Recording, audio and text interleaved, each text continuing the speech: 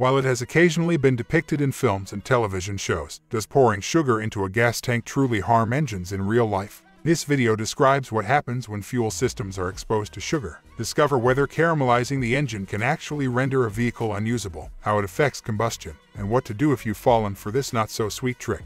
It's Max the Car Guy. Subscribe and let's get started.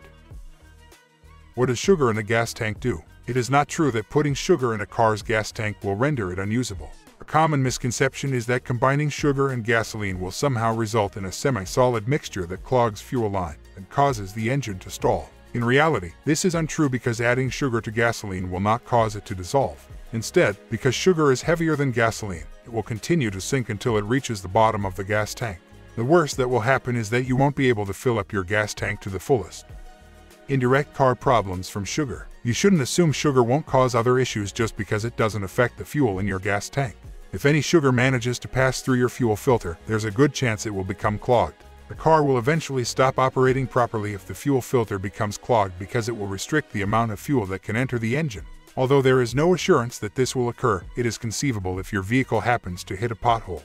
If this occurs, some of the sugar on the tank's bottom may be knocked into the filter. More sweet debris will be drawn into the fuel filter the more bumps you drive over. This will eventually accumulate a large amount of sugar particles on the fuel filter, restricting the amount of fuel that can enter the engine. Thankfully, the sugar shouldn't have any effect on your fuel line. Tips for cleaning a gas tank of sugar. It probably won't be a huge deal if there is a tiny bit of sugar in your gas tank.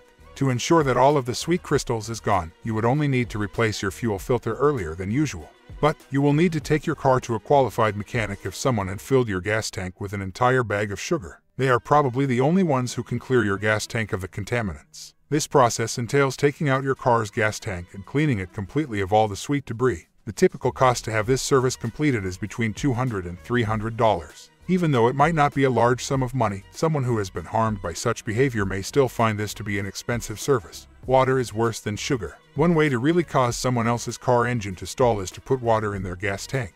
In fact, water might enter the fuel line and enter the engine. The typical internal combustion process requires the mixing of fuel and air, not water and air, so this would obviously interfere with it. However, this wouldn't destroy the engine if discovered in time.